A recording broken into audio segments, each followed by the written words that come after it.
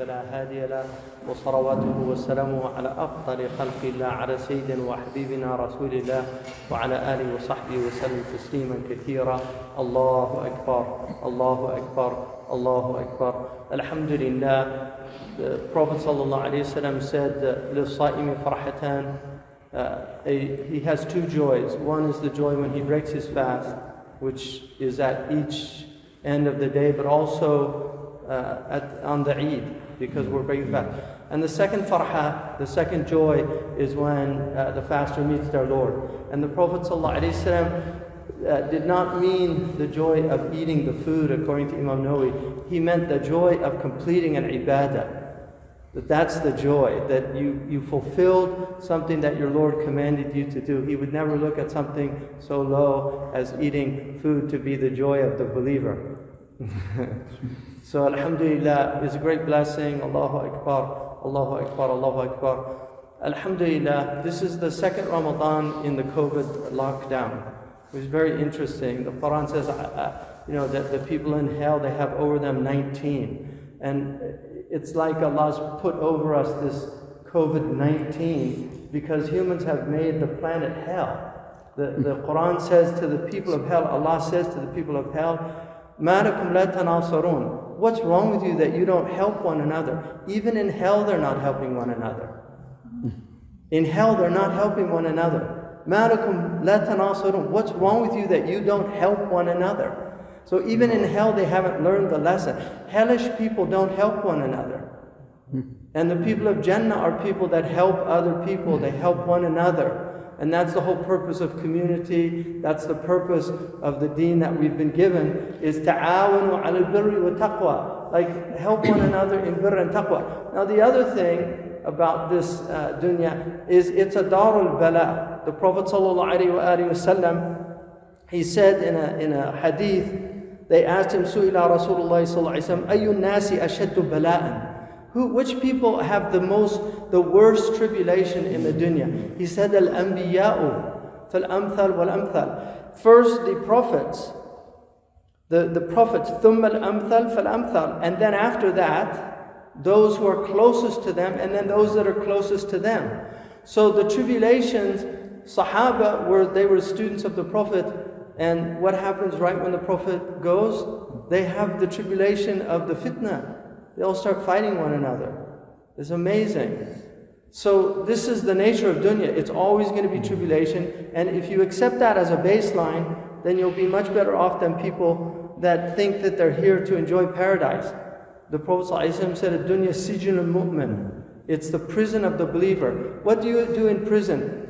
A lot of people, there was a man who was in prison in Alcatraz, and every night he had this little, there was a grate for where the air came in. So he took off the grate and he began to make a tunnel. Every single night, he would stay up the whole night and he would dig because he wanted to escape Alcatraz. He was a criminal.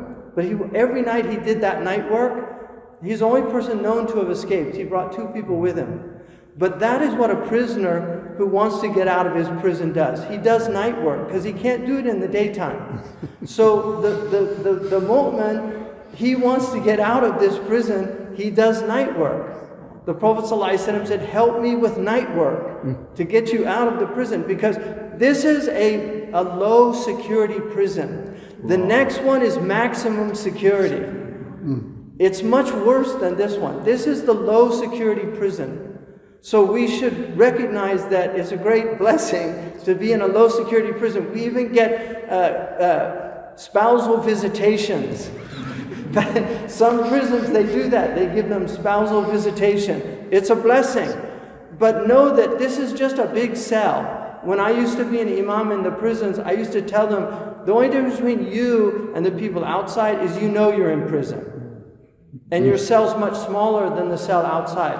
But this is a cell for the believer. And that's why the believer follows the injunctions of the warden. Because when you don't, your sentence will be longer. You're not going to get off for good behavior. When the parole board comes up, you won't have any excuse. They'll say, well, you did this and you did that, and you got in those fights and you were stealing other prisoners' goods and you even murdered a prisoner here. They're not going to give you parole. So the dunya is a sijn. So the Prophet ﷺ said, الأنبياء ثم الأمثل فالأمثل يبتلى الناس على قدر دينهم. People will be given tribulation in accordance with their deen. It's commensurate with their deen. The greater your deen, the more tribulation you have. فَمَنْ ثَخُنَ دِينُهُ اشْتَدَّ بَلَاؤُهُ. So the one who has a strong deen, a firm deen, he has great difficulty. وَمَنْ ضَعُفَ دِينُهُ ضَعُفَ بَلَاؤُهُ. And the one who has a weak deen, his tribulation is weaker. وَإِنَّ الرَّجُلَ لَيُصِيبُهُ الْبَلَاءُ حَتَّى يَمْشِيَ عَلَى الْأَرْضِ وَمَا عَلَيْهِ خَطِيئَةٌ.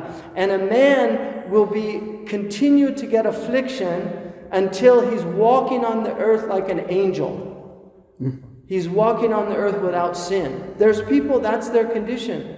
And you don't know if you meet a person like that. They're walking on the earth, they've had so much tribulation in their life, and they've been patient and content with what Allah gave them, and so they don't have any sin, because it's all been removed. And some of the Salihin, and you see this in the Ahlul Bayt, at the end of their lives they get grave tribulation, they have extended illnesses, because they're going to leave the world without any tribulations. They're going to leave the world in a state of purity.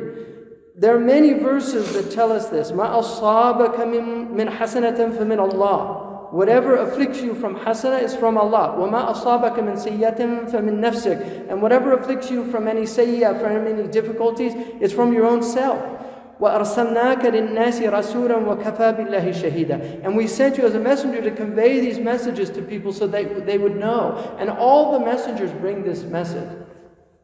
This was the message. Even the Buddha, his teaching, the very first thing he taught his people, the world is suffering. You're going to have difficulty. That's the nature of it. And he said the cause was attachment. Because if you're detached, you're not going to suffer. If you're detached from your illness, if you just see this as, okay, this is part of the world. This is what Allah intended in the creation. And then وَمَا أَصَابَكُم مِّن مُّصِيبَةٍ فَبِمَا كَسَبَتْ أَيْدِيكُمْ أو بِمَا كَسَبَتْ أَيْدِيكُمْ in a riwayah. وَيَعْفُ عَنْ كَثِيرٍ. Whatever afflicts you, it's what your own hands have earned. It's what your own hands have earned. So that's something to understand also. There's two types of musibah. There's a musibah that comes by the very nature of the abode, like the tsunami. And other great, what they call natural evil, as opposed to moral evil. Moral evil is when you do something to another person, like somebody kills a person. There's moral evil, because he's a moral agent, he killed that person. But natural evil, it just occurs in the world. And a lot of people have a hard time with it. They don't understand it, because it afflicts everybody. Allah subhanahu wa ta'ala says, أَتَّقُوا فِتْنَةً لَا تُصِيبَنَّ الَّذِينَ ظَلَمُوا مِنْكُمْ خَاصَّةً. Guard yourselves against tribulations that don't just affect the wrongdoers among you.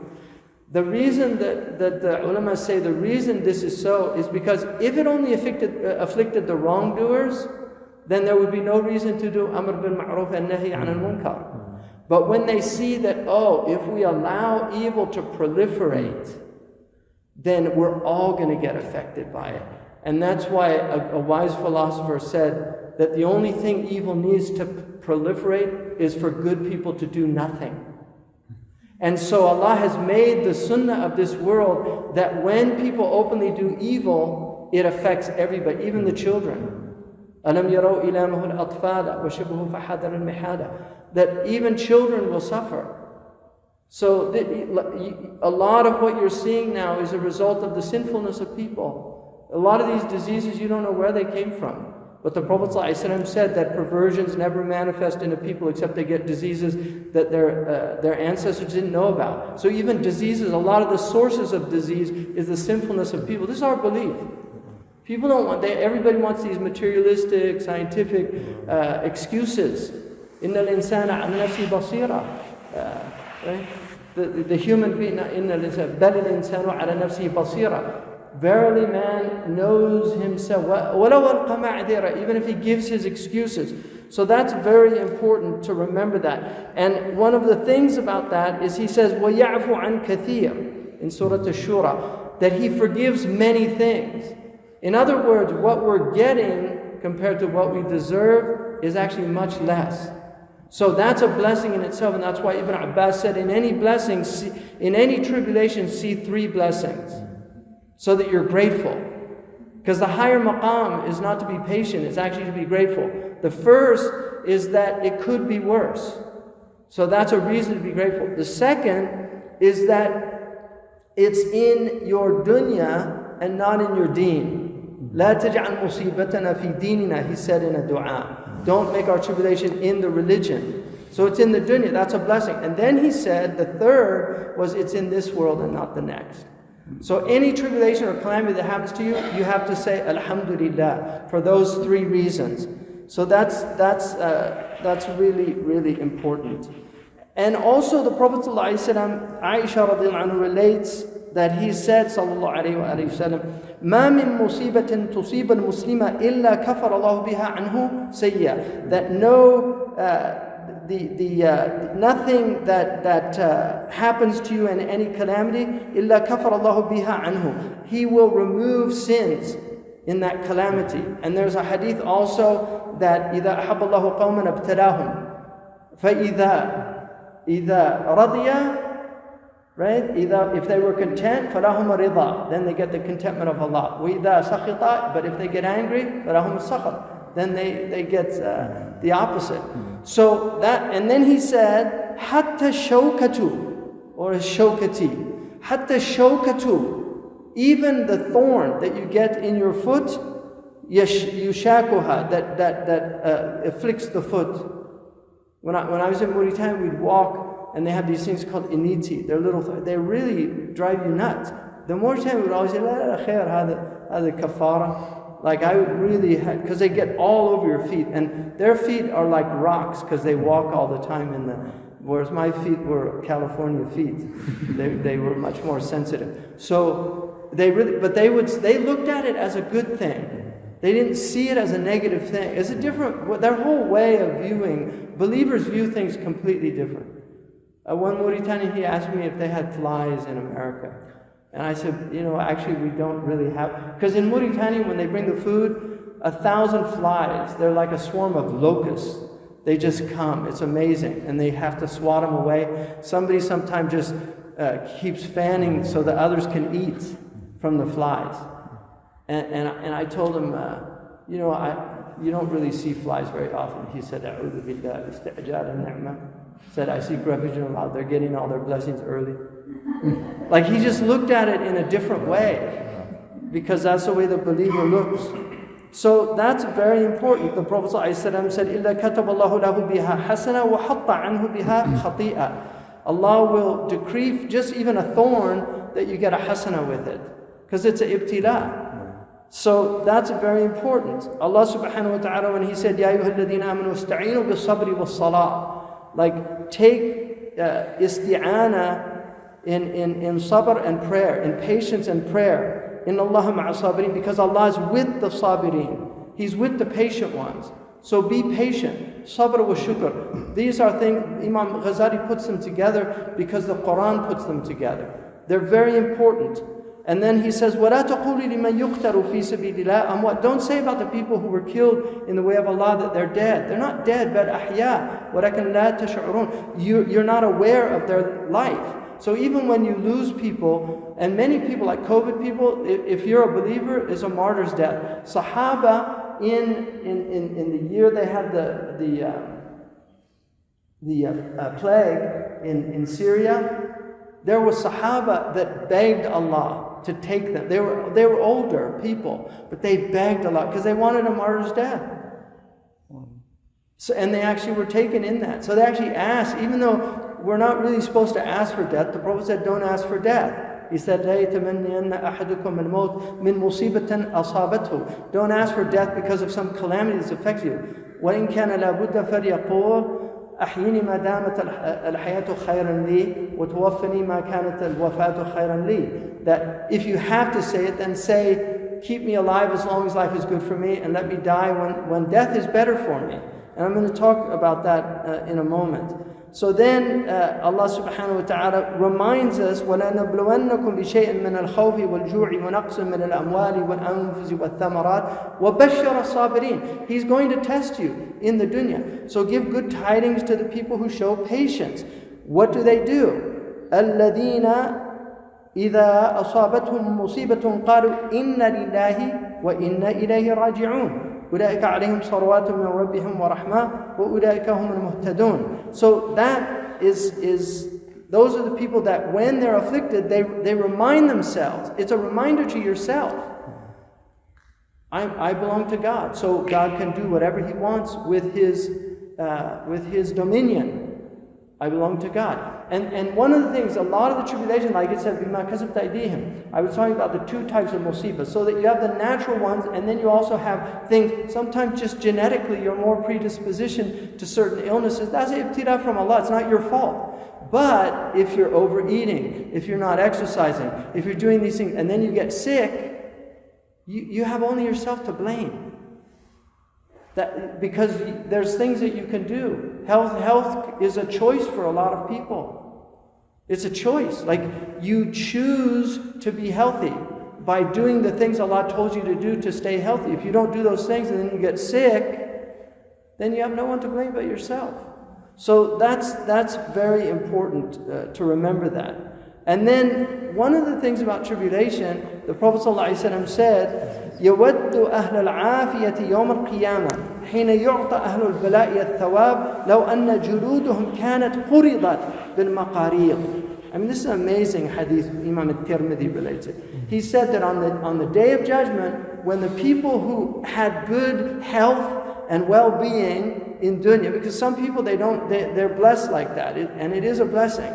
We don't want tribulation. We ask Allah for afiyah. The Prophet said, ask Allah for well-being. But if it comes to you, he said, be patient. So we don't ask, oh, give me tribulation. But he said, sallallahu alaihi wasallam, and this is tasliyah for the people of tribulation. It's a way of consoling and solace for the people of tribulation. He said that on the day of judgment, when the people of well-being in the world see the people of tribulation, they will wish that they could go back to the dunya and have their skin flayed with scissors, like literally cut off, because that's the way they used to torture people. You call them flaying them alive. They would wish that that was their tribulation. So the point is that don't ask for tribulation. We don't want tribulation. But if you get it, you have to understand that it's not a negative thing for believers. There's redemption in it. There's a reason for it. Now, if you look at the Prophet ﷺ's life, who had more tribulation? He had tribulation. He was an orphan. People have no idea. If there's any orphans here, they know exactly what I'm talking about. But people that had the blessing of two parents, or even one parent, to grow up without parents, the people that brought you into the world, their sabab for your existence, the reason for your existence, just to have parents for a long time. The Sudanese proverb says that you're a child as long as your parents are alive. Because even if you're 50 years old, your parents will treat you, you're just their kid. That's the way they'll do it. Especially the ladies know this more than the men, because they have this, and that's natural. But when they die, you're an orphan. And you feel it. It doesn't matter how old you are. You feel like something's been lost in the dunya.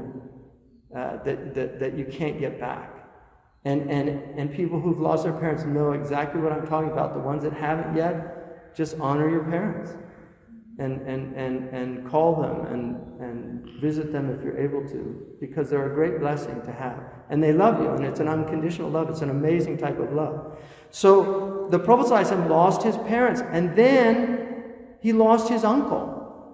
And then he had many tribulations. And then when the prophecy came, his people chased him out. In fact, Waraqah told him, I wish I was with you. Waraqah ibn Nawfal, who was Khadijah's relative, when she took him, she knew to take him because he knew about the scriptures. And she thought it was revelation. And he confirmed it. He said, this is the namus, the nomos, the law that came to Moses. When Waraqah he said, I wish I was a young man so that I could be with you to support you when your people chased you out. He said, huh? Like they're going to chase me out. He couldn't understand it. Like, why would they do that? He was al-Amin. He was from a noble clan. But that's the sunnah of the prophets. A prophet hath no honor in his own land. And this is the sunnah of the prophets. They get chased out. So that's a huge tribulation to lose your clan, especially in a tribal society. And then he went to Medina, and all his life is tribulation. He lost all of his children except for one. He buried 6 of his children. I mean, who has done that? Very few people. And then his sickness was the sickness of double, twice. Any sickness he got was twice the natural sickness. So if he got a headache, it was twice as bad as anybody else. So this was the way. This is our Prophet ﷺ. When he had Aisha asked him what was the worst period. He said it was when he went to Ta'if. That was the worst thing. And he said, your people, what your people did to me. Because the Prophet ﷺ is really not of this world. I mean, he had the physical form of an Arab, but he was not of this world. When he went to Ta'if, they literally threw rocks at him. After he called them to Islam, they threw rocks at him, and then the people spit on him. And they had their slaves, which is even more humiliating. They didn't even do it themselves. And so when he was going out, the angel came to him and said, do you want to destroy these people? He said, no, I hope that they'll be guided. And that was a test for him. Allah was testing him. But his dua, the famous dua, he said, Allahumma ilayka ashku da'fa quwwati. I complained my weakness. See, he didn't say ashku qawmi or ashku ha'ula'i. This is what we do now today. We complain about everybody but ourselves. He didn't say ashku ha'ula, bani hawazim, bani thaqif. He didn't complain about them. He said ashku da'fa quwwati wa qillata hilati. And my lack of strategy. Like I went there, I tried. He's complaining about himself. Like maybe I wasn't good enough. Maybe I didn't present it the best way. That's that. He's not blaming them for rejecting the message. He's blaming himself. This is an amazing lesson in this dua. And then he said, وَهَوَانِي عَلَى النَّاسِ. He didn't say, وَإِهَانَةَ النَّاسِ إِيَّايَ. He said, I complain to you my insignificance in the eyes of the people. He didn't say their contempt for me. He said, Hawani ala nas, my insignificance. This is a stunning statement. Ya Arhamar Rahimin. Look at the name he calls by. Oh, most merciful of those who show mercy. Anta Rabbal Mustada'afin. You are the Lord of the oppressed. You are he's clearly Mustada'af here. And he says, you are the Lord of the oppressed. Wa anta Rabbi, and you are my Lord. He didn't put himself in the oppressed. He just said, Wa anta Rabbi, as if he's not one of them, like, I'm not complaining, I'm oppressed. He said, you're the Lord of the oppressed. Wa anta Rabbi. So he doesn't put himself in there. He's saying, the mustada'afin, Wa anta Rabbi. Ila man takiluni, who are you going to leave me to? He's saying, you brought me to these people. Are you going to lead me to these people? إِلَى بَعِيدٍ يَتَجَهَّمُنِي, from these distant people that will treat me terribly. إِلَى عَدُوٍ مَلَّكْتُهُ أَمْرِي, or to an enemy, مَلَّكْتُهُ أَمْرِي. Look at the tawheed here. He's not seeing the people as having some kind of power outside of Allah's power. Allahumma malik al-mulk, tuti al-mulka man tasha. That's his maqam. His maqam is he sees everything from Allah. All the tribulations that are coming in the dunya, he's not seeing, oh, these evil people, these evil kuffar, these evil people that have conquered our land. He's saying, anta malaktuhum amri. Right? So then he says, as long as you're not upset with me, as long as you're not angry at me, I'm not bothered by it. La ubali. The Arabs say la ubali, it means I'm not giving it any consideration. So all these tribulations that he's being afflicted by, he's saying, la ubali, as long as you're not upset with me. And then he says, وَلَكِنَّ عَافِيَتَكَ أَوْسَعُ لِي. But well-being it's more comfortable. It's more comfortable.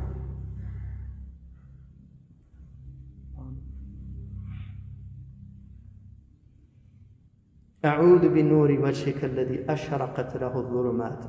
I seek refuge in the light of your countenance, by which the entire creation is illuminated. All the darknesses are removed. وَصَلُحَ عَلَيْهِ أَمْرُ الدُّنْيَا وَالْآخِرَةِ. And everything in the dunya and the afterlife is made right. مِنْ أَن تُنْزِلَ بِي غَضَبَكَ. That you should reveal your wrath to me. أو يحل علي سخطك. Or I should be enveloped with your anger. لَكَ الْعُتْبَ حَتَّى تَرْضَى. You can censor me until you're pleased. You can censor me. You can say whatever you want to me until you're pleased. That we ask for forgiveness. لَكَ الْعُتْبَ. Us asking forgiveness حَتَّى تَرْضَى. Until you're pleased. وَلَا حَوْلَ وَلَا قُوَّةَ إِلَّا بِاللَّهِ. That's how he ends it. Tawheed. لَا حَوْلَ بَيْنَ وَبَيْنَ الْمَعْصِيَةِ وَلَا قُوَّةَ عَلَى الطَّاعَةِ إِلَّا بِكَ. I cannot be prevented from doing ma'asiyah without your help, and I cannot be consistent in my obedience without your help. So that's really important. And then, so in that situation, there's sabr and shukr. Allah subhanahu wa ta'ala says, Ya ayyuha alladhina amanu wasbiru wa sabiru wa rabitu wa taqullah. Like, be patient and enjoin tawasul bis sabr. Enjoin one another to be patient. And then Allah subhanahu wa ta'ala says, إِنَّمَا يُوَفَّى الصَّابِرُونَ أَجْرُهُمْ بِغَيْرِ حِسَابٍ. You are going to be given without any reckoning your patience in that. اسْتَعِينُوا بِالصَّبْرِ وَالصَّلَاةِ. All of the verses in the Quran, إِنَّ اللَّهَ مَعَ الصَّابِرِينَ, all these things are to remind us of this. And then the second maqam is shukr. And shukr is, it's gratitude. It's higher than patience. إِنَّ فِي ذَلِكَ لَآيَةً لِكُلِّ صَبَّارٍ شَكُورٍ. He prefaces that verse in Surah Ibrahim with the verses about Moses, reminding them about Pharaoh, and then at the end of it, he says, that if you're patient, if you're grateful, Allah will increase you. That is preceded by him reminding them about the remember the blessing of Allah when he saved you from the people of Fir'aun. ويذبحون أبناءكم ويستحيون نساءكم وفي ذلك بلاء من ربكم عظيم. In that is a tribulation from your Lord. That's Tawheed. It wasn't Fir'aun. Muslims have lost this understanding. For some reason, my only conclusion is they don't read the Quran. And if they read it, they don't la yatadabbarun. That's my only conclusion about it, because it's all there in the book. And when you have that perspective, Allah is going to give you victory, just like He gave the Prophet ﷺ victory. That dua is an amazing dua, because that was his Tawheed. What does Imam al-Ghazali in the Ihya? He puts Tawheed with Tawakkul. Tawheed and Tawakkul are together, because if you don't have that Tawheed, you won't. And then when Iblis swears his oath that he's, that I'm going to sit and wait on your straight path. لَقَدْ عَنَّهُمْ صِرَاطَكَ الْمُسْتَقِيمِ. Right? And then he's going, لَأَتِيَنَّهُمْ مِنْ بَيْنِ أَيْدِيهِمْ وَمِنْ خَلْفِهِمْ وَعَنْ أَيْمَانِهِمْ وَعَنْ شَمَائِلِهِمْ وَلَا تَجِدُ أَكْثَرَهُمْ شَاكِرِينَ. So he's going to wait in line. And what does he say? You won't find the majority of them grateful. So that's his strategy, to make you all ingrates, which is the real meaning of kafir. A disbeliever is an ingrate. And that's Iblis' strategy, because he was ungrateful. So he wants to reduce everybody to a state of ingratitude, which is tragic, right? So, but anyway, the tribulations are all, they're all part of the dunya. And we have to remember that this is, حِكَمٌ نُشِجَتْ بِيَدٍ حَكَمَتْ ثُمَّ انْتُسِجَتْ فَبِالْمُنْتَسِجِ. Like he says in the Munfarija, that all these tribulations are from a wise creator, woven with a wise hand, the warp and woof of which come together. Right? So you have to see that it's all in Allah's plan. And just like the ant can't see that pattern on the carpet, we can't see the plan of Allah, but everybody's in the plan of Allah. يَمْكُرُونَ وَيَمْكُرُ اللَّهُ وَاللَّهُ خَيْرُ الْمَاكِرِينَ. They're in the plan of Allah. All of their strategies are in the plan of Allah. And everything will come to pass that was meant to come to pass. The next thing I wanted to talk about was Ramadan was a time when people go back to the Book of Allah. Now, there's supernatural facilitation, and I'll be the first to admit this, because we all know that something happens the moment that this is amazing. You can feel it. You know, somebody said, Imam Majid's daughter, he told me, I think it was Imam, no, it was somebody from Chicago told me that their daughter said, I felt like I had this really tight embrace from Ramadan, and the moment the Eid came, I felt the embrace was released. So there's a supernatural event with Ramadan. But the point of Ramadan is, if you had a connection to Allah with the Quran, it's to strengthen that connection. If you didn't have one, it's to reconnect you with the Book of Allah. But the purpose is not to let today suddenly that connection is over until the next Ramadan. At least if it's in Ramadan, that's a blessing for some people, alhamdulillah, that they're still connected. Because there are a lot of people that aren't connected anymore. They don't even fast. I mean, it's the first time in Muslim history, I think, where you're seeing this phenomenon. It's really quite tragic. And I always tell people, don't be the link that breaks the chain. There's people here from Muslim countries, Afghanistan, Syria, Palestine, different places, India, Pakistan, over 1,000 years. That's why you're Muslim. Because for 1,000 years, in some cases, 1,400 years, each generation transmitted this truth to the next generation. They don't think they didn't have tribulation. They had plagues. They lost their whole families. They had wars. They had the Mongols. They had the Christians. The people had their tongues cut out for teaching Quran in Andalusia. That's a historical fact. They were tortured in the Inquisition. All those things. And so now, because things are a little difficult, you're going to leave the Deen? Subhanallah. I mean, shame on those people for betraying all of their ancestors. Because I guarantee you, there's nobody who was born Muslim coming from a long line that didn't have awliya in their family. Have no doubt.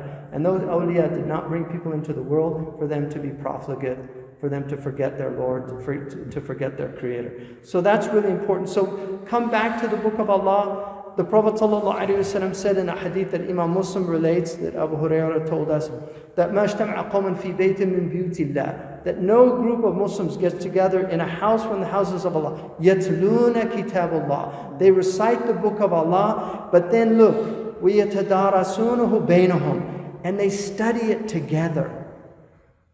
And this is a very important hadith, because we've abandoned this practice. People have personal recitation, but the idea of actually coming together to reflect on the Book of Allah and study it together. إِلَّا نَزَلَتْ عَلَيْهِمُ السَّكِينَةُ وَغَشِيَتْهُمُ الرَّحْمَةُ وَحَفَّتْهُمُ الْمَلَائِكَةُ. You will be enveloped in sakina. There's a hadith where a man had a horse.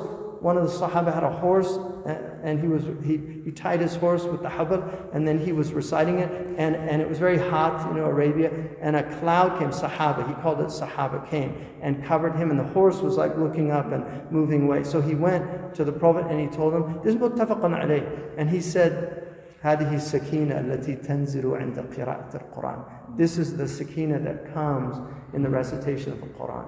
The Prophet ﷺ said that he أمرت أن أكون من المسلمين وأن أتلو القرآن.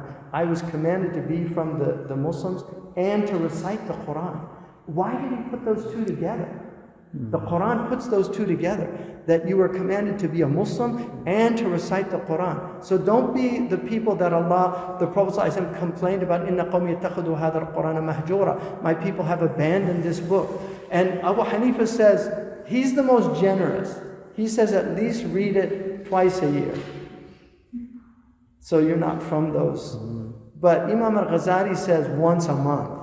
That if you're not doing it once a month, it's like you've abandoned it. He actually says that's hadd al-adna. And I'm telling this to you, normally I wouldn't do this. Like when I taught the class, because all of you are, I know you're strong people, so it's not going to overwhelm you. But for other people, if I was speaking to a public audience, I would not say, I just get them to read like a paragraph a day or half a page, because you have to know your audience. If you say, read a juz a day, and then they don't do anything, because they feel overwhelmed. That's part of the problem in the Muslim world, is you have these imams on the minbars that are constantly berating the believers. And then they feel like that, or they completely associate deen and khuluq. So the person that doesn't have deen has no khuluq. Instead of recognizing that khuluq, there's people without Islam that have good, excellent moral character.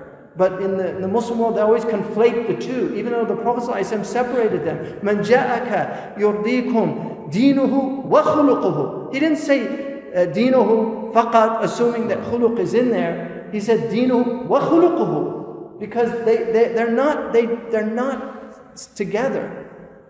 There's people that have deen and no khuluq, and there's people that have khuluq and no deen. And the best people are the people that have deen and khuluq.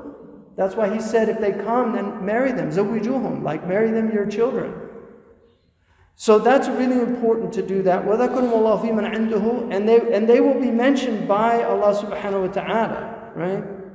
So this Quran that Allah says, Ma faratna fil kitab min shay, Allah didn't leave anything out in the book, right? It's tafsiran li kulli shay. It will clarify everything. So this is really, really important to get back to the book of Allah subhanahu wa ta'ala. Tafsila kulli shay'in. Wa tibyanan li kulli shay'. So that's really important. And then finally about the Quran, in the famous hadith that Imam An-Nawawi relates, he said, Wal Quranu hujja laka wa alayk. This Quran is going to be a hujjah for you or against you. So make it a hujjah for you, and the way you do that is to keep it with you, to recite it, and then to apply it as best you can.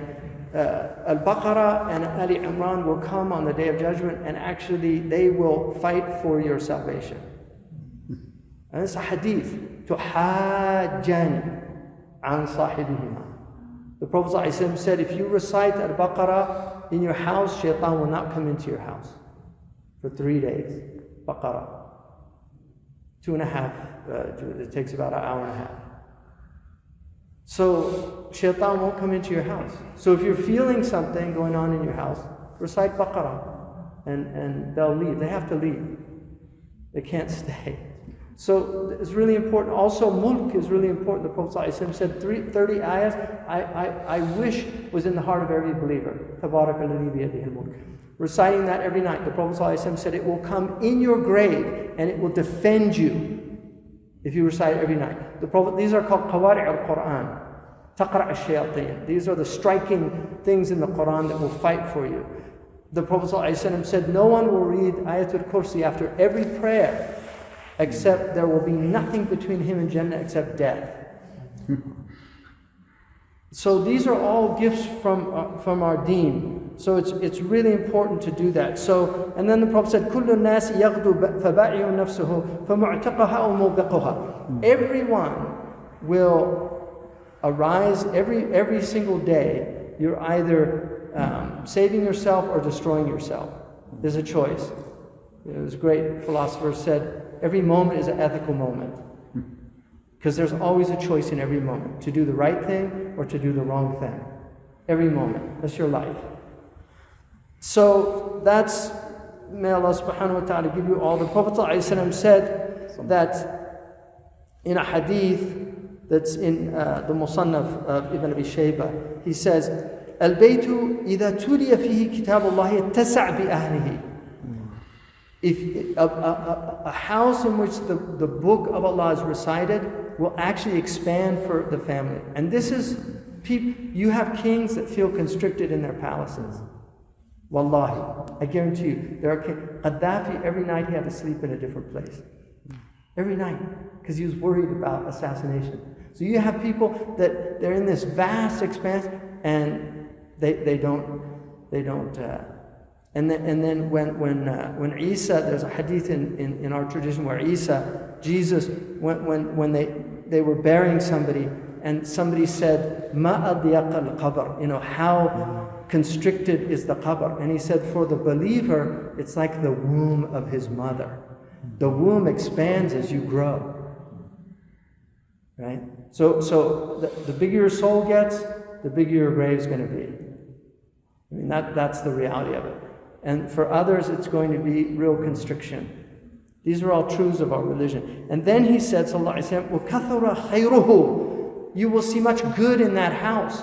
From reciting the Quran, much good in that house. You will get what you need. وَحَضَرَتْهُ الْمَلَائِكَةِ, and then the angels want to visit, because the angels, according to, just like we see the lights in the night sky, there's traveling angels that look for places of dhikr. Wherever there's places where the Quran is recited, they see them like we see the stars. And they go to those places. And when there's a khatam, the 70,000 come. You're just flooded with them. So these are great gifts to have. They're real. This is all real. It's all real. It's not made up. This is not mythology. This is real. We're just not aware of it. And the more present you get, the more aware you're going to be of these things. And then he said, وَالْبَيْتُ إِذَا لَمْ يُتْرَ فِيهِ كِتَابُ اللَّهِ ضَاقَ بِأَهْلِهِ وَقَلَّ خَيْرُهُ وَحَضَرَتْهُ الشَّيَاطِينَ. Look at all the, just the shayateen of, like people watch films of shayateen, literally shayateen. That, they fill their house with filth. There's people watching shayateen fornicate in their homes. Like, it's amazing what's going on out there, all of this sickness. So make your house a house of light, not a house of darkness. A house that, if the Prophet ﷺ came, just imagine one night you get a knock at the door and you open it and it's the Messenger of Allah visiting you. Just imagine if you invited him into your house, if he would see anything that would trouble him. I mean, just think about your house. Is it a place where you would feel comfortable bringing the Messenger of Allah sallallahu alaihi wasallam in? And then the one who recites Quran, the Prophet said that a man who has no Quran in him is like a derelict house that has no one residing in it. And he said that on the day Yawm al-Qiyamah, Allah will say, Iqra warqa, like read and rise. In a riwayah, wartaqi, read and rise. فَإِنَّ مَنْزِلَتَكَ عِنْدَ اللَّهِ بِآخِرِ مَا تُتْرَ. Like, your place with Allah is going to be in the last thing that you, آخِرِ آيَةَ تَقْرَأُهَا, the last ayah that you read. So that's very important. And then finally, I just want to say that death comes to all of us, and no one knows when death will come, but it will come. All of us have an appointment. We know basically it's going to be within 70, 80, 90, maybe 100, maybe 110. But it's coming. And it could come at just when you're young. It could. We lost people we loved, we lost them. Young, beautiful people we lost in accidents and other things, or from sickness. Death will come. And all people love life. Even rarely, suicide is actually much rarer than one would think it would be. If you think about it. The type of suffering on this planet and the type of things people go through. I mean, and people that commit suicide,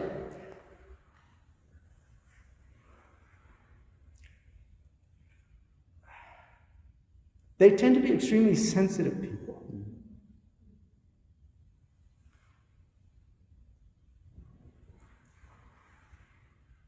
That they just get overwhelmed. And the prohibitions are really strong because you have to be strong in the dunya.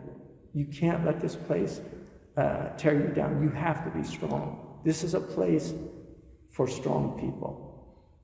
This isn't a place for weary-hearted people. This is a place for strong people. And the thing that will strengthen you is faith. And that's why suicide usually comes when people, there's mental illnesses, and Allah, inshallah, will forgive those people.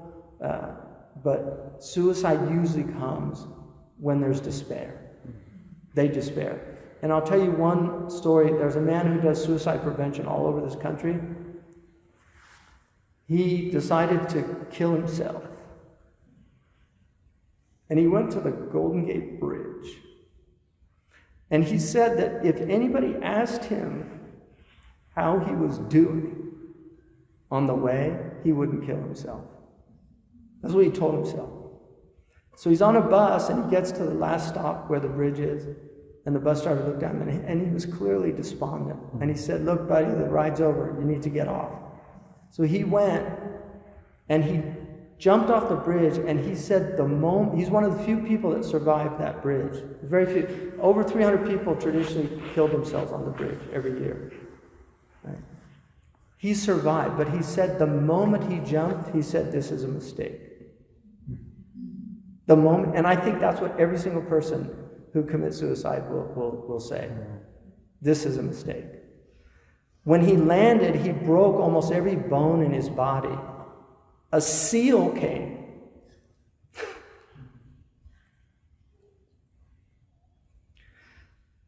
And held him up.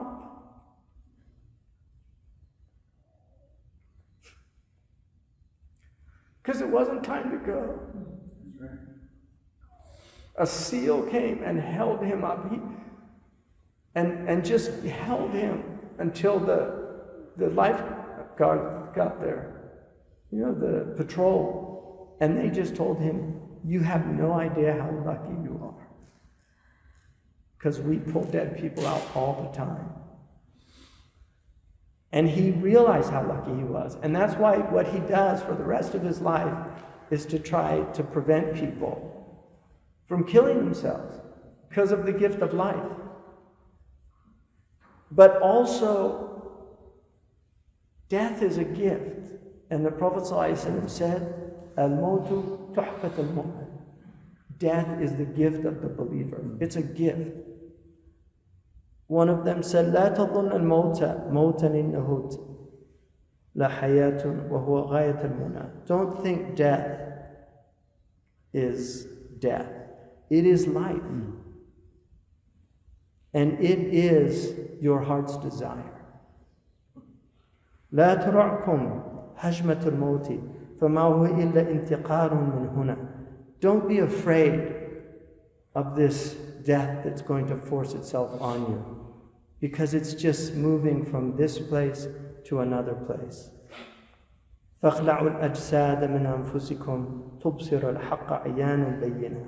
So throw off these mortal coils and see the truth as an eyewitness. That's death. Al-maut tuhfat al-mu'min. When Socrates went to, they were going to, his trial, they said, "What do you think your punishment should be?" He said, "You should give me free meals for the rest of my life, because I'm doing the state a great service by bothering everybody."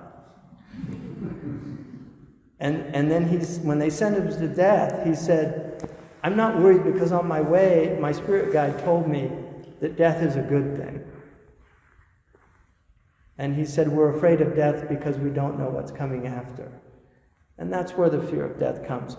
And then finally, the Prophet ﷺ, and remember, everything was more difficult for him in this dunya, including his death. There's a hadith in Al-Bukhari that when it was ثقل النبي صلى الله عليه وسلم, it was really heavy for him. وجعل يتغشاه الكرب, and great distress was upon him. فقالت فاطمة, his daughter was with him رضي الله عنه, and she said, وَقْرَبْ أَبَتَاهِ, what distress, O my father? And he replied, لَيْسَ عَلَى أَبِيكِ كَرْبٌ بَعْدَ الْيَوْمِ, there's no more distress after today for your father.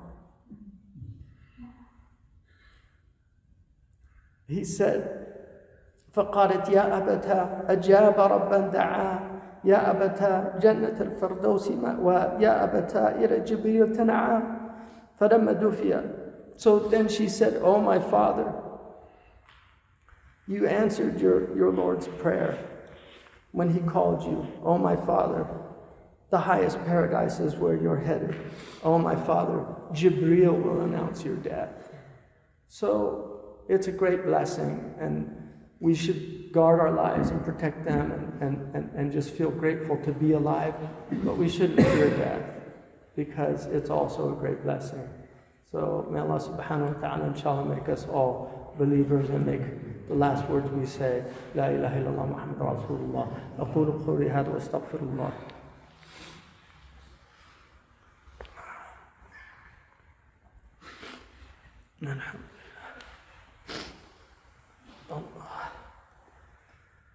الحمد لله والصلاة والسلام على رسول الله وعلى آله وصحبه وسلم تسليما. الله أكبر الله أكبر الله أكبر.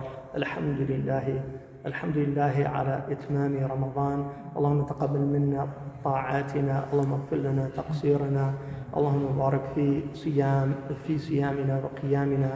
اللهم أقسم لنا من خشيتك ما تحول به بيننا وبين معاصيك، ومن طاعتك ما تبلغ به جنتك، ومن اليقين ما تهون به علينا مصائب الدنيا، ومتعنا بأسماعنا وأبصارنا وقوتنا أبدا ما أحييتنا، واجعل ثأرنا على من ظلمنا وانصرنا على من عادانا، ولا تجعل الدنيا أكبر همنا ولا مبلغ علمنا ولا غاية رغبتنا ولا إلى النار مصيرنا، ولا تجعل مصيبتنا في ديننا، ولا تسلط علينا بذنوبنا من لا يخافك ولا يرحمك. اللهم فرج عن المسلمين في كل مكان، وفي القدس وفي فلسطين، اللهم فرج عنهم يا الله. اللهم انزع علينا السكينة، اللهم انصرهم يا الله. أنت العزيز، أنت الغفار، أنت الكبير، أنت المتعالي، أنت المتكبر يا الله. اللهم أرينا قوتك فيهم يا أرحم الراحمين. اللهم أرينا قدرتك عليهم يا الله. أنت أرحم الراحمين، فارحمنا وتب علينا. اللهم اغفر لنا واغفر المسلمين في كل مكان. اللهم بارك في مشايخنا في مشارق الأرض ومغاربها. اللهم اجعلنا من أهل القرآن، اللهم اجعلنا من أهل القرآن.